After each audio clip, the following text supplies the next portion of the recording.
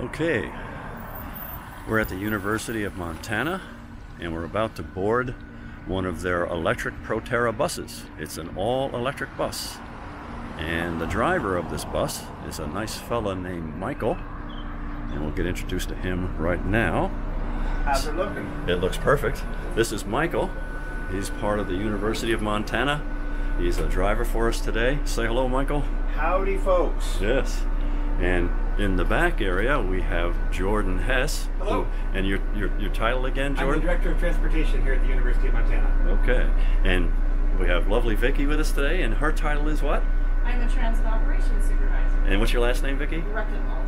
Rectenwald. Okay. So we're going to take a short ride on this electric bus, and I guess we're on our way to the Charger. Is that our first stop? That's correct. Is that our first stop? Okay. So we'll take a quick ride with that. Okay. And that's the rear of the bus. Yeah, kind of just move over and maybe go over to Higgins and then come back to Fifth or Sixth. Won't make the right. Yeah, I would do that maybe. All right. Yeah.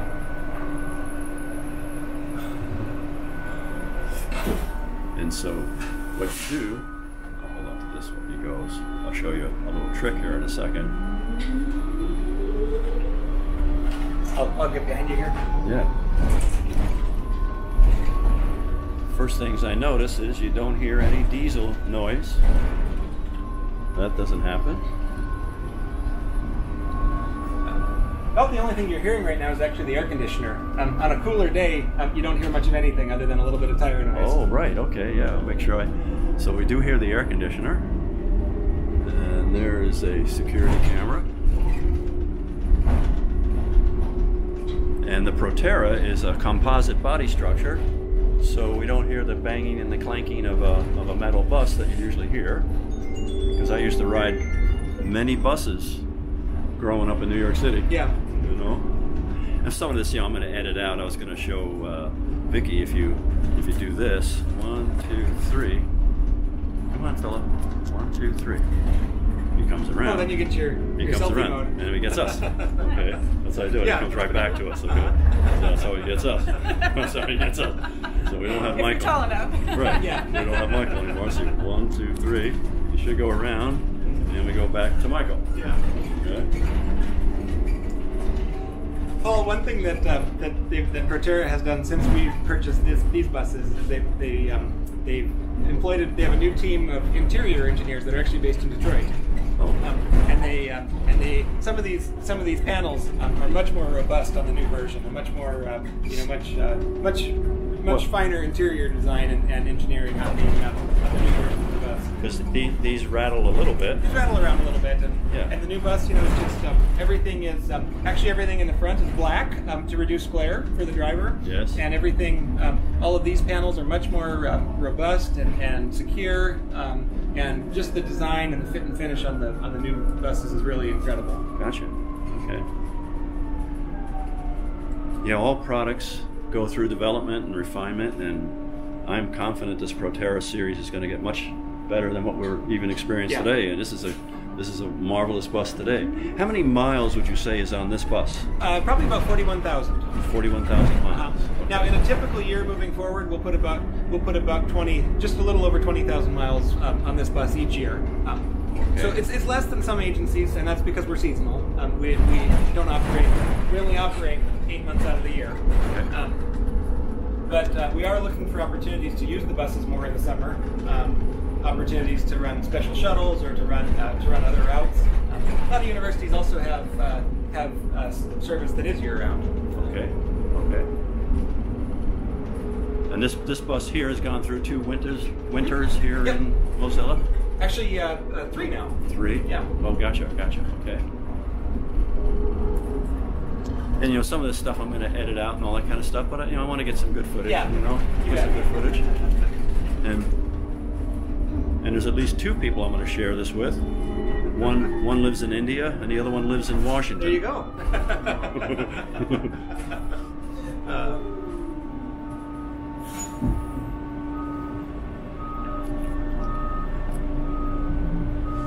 And if we need to do a couple takes of introductions or that kind of thing, I'm happy to do whatever you need to do. Yeah. Oh, yeah. Okay.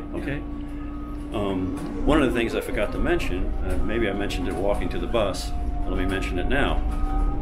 We can't do what we're doing right now on the campus of my alma mater, which is Cornell University. We don't have any electric buses on the campus of Cornell University, and part of this project is to help Cornell get that fixed. So I'm happy to be helping Cornell with that effort. So I'll spin you around.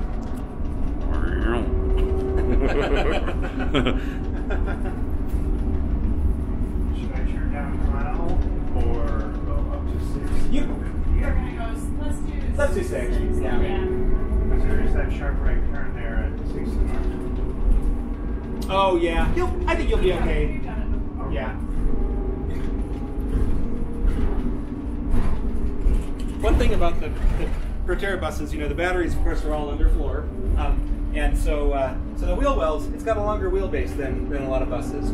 They've accommodated for that by doing independent, almost a wishbone type suspension in the front, so you get a greater, a tighter turning radius than you normally would with this wheelbase. Okay. And so this bus actually turns about the same as our 35-foot buses. Of course, it's a little bigger, a little bit more bus to fit in that space, but they turn really well and handle really well. And this is a 40-foot bus? That's correct. This is a 40-foot bus, okay. Now, Vickie mentioned earlier that the 40-foot bus took some additional training because many of your diesel buses are 30 or 35. Correct. We have some tight corners, and we just have to train the drivers to be a nice square corner, and Mike will give us a great demonstration of this right now. Right. Okay. Yeah, so Mike's taking a right turn onto a fairly tight urban corner, and we've got a few places where the bus, where the streets are narrow and the trees are old and the environment is tight, but the bus handles and fits through those environments perfectly well.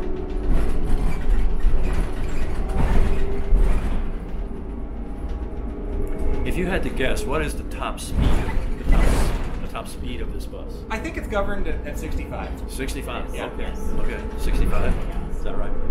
We have a contract maintenance facility that's a third-party truck shop actually that does all of our maintenance. Okay. They're located about 9 miles away, so we do get up to highway speed taking the buses out there, and that's most of our routes are right within the city, so it's not too common that our buses get up to highway speed, but when they do go to the shop, they get up at that speed. Okay. Okay. Actually, exiting on a freeway ramp is a very visual demonstration of the effectiveness of the regenerative braking. Oh yes. That's right. We didn't mention that. So this is an even tighter corner that Mike navigated quite well. All right. Yay, Mike. I'm sorry, I didn't mean to interrupt that. No, that's okay. No, that's all right. So Paul, we're going to come up on the charger. The experience is a little better off the bus. That's fine. So I thought Mike would stop right before we get on the bus. Right there. What's that? When we come around that left turn, Yeah, exactly. we'll get out Yeah. and we'll do some video from out there.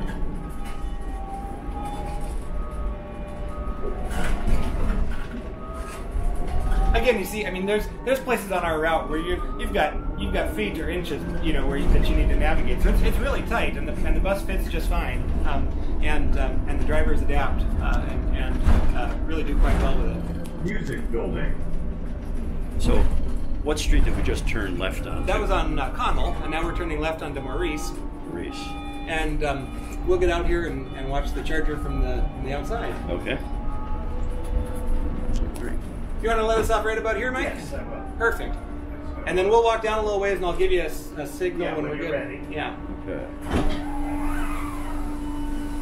We'll be right back to you, Michael. All right. Okay.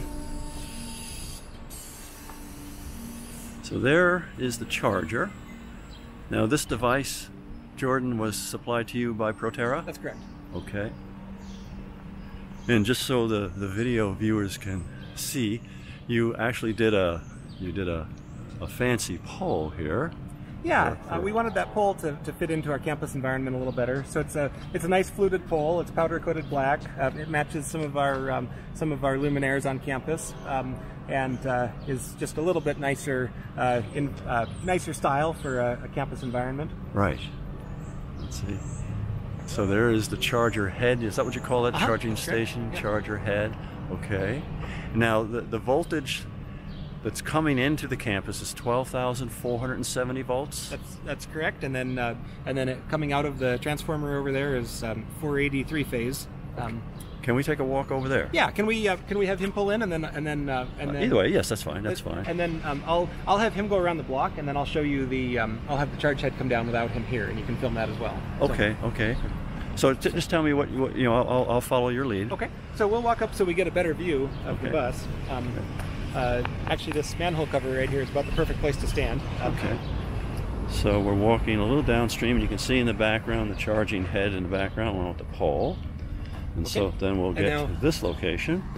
Here comes. And we'll have him come on in. So what's going to happen is that as the bus approaches the charger, right about now, the bus is going to start communicating with the charger. So now all Mike is doing is he's steering the bus, and the bus is controlling its own speed, and it's controlling its own position relative to the charger. Now in just a moment, the charge head up on the top of the bus is going to drop down, and then there's a little chute up there that will guide the charge head into place. Okay. So now the charge head is coming down. Yep, I see the charge head. Yep. And now the bus will pull forward. Gotcha.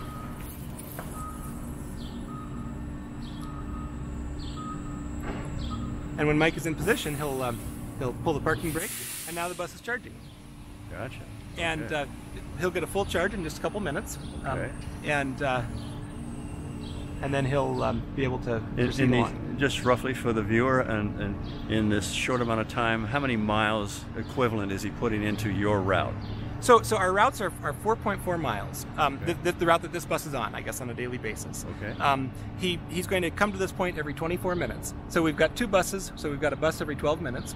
Okay. It's going to take him about weather dependent between 2 and 5 minutes to fully charge the bus. Okay. And now one of the things a layperson should note is that while Mike is off the bus, in a normal diesel scenario, he would be part of or observing someone putting fuel in the bus, whereas here it's all automated and no human is involved in actually putting energy into a transportation device like a bus. That's correct. It's all automated. And even if he were laying over at a stop, using the restroom or changing drivers or any other things that you might do at a layover break, the bus isn't idling. So we've got academic buildings on either side of this bus charger. Actually, to our left is our School of Music, and we've got practice rooms where students are playing. We don't have a loud diesel bus out here idling. So there's recital rooms in There's that recital building? rooms, yeah, and recital halls. And to our right, to camera right, is what building? That's our College of Business. College of Business, okay. I just wanted to let you know, when we pulled in, the bus was at about 75% of battery charge. Okay. So I wanted to let you know about how long it would take to get to 100, which is not that long. Gotcha. All right. We'll know when it does because the charge head will automatically release. Yeah. Okay. Okay. The bus operates best between about 20 and 8, or about 30 and 80%. And so if we on a cold day, we're not always getting up to 100%, but we're always topping off. And we don't have range concerns because we're always charging a little bit throughout the day. So we're always replenishing back up to a point where we can make a couple more rounds to the charger, and we're always able to operate a full day of service. Actually, with this configuration with the fast charger, you could operate the bus 24/7 because it regains a full charge every time it comes by here. Well, let me ask you this, Jordan.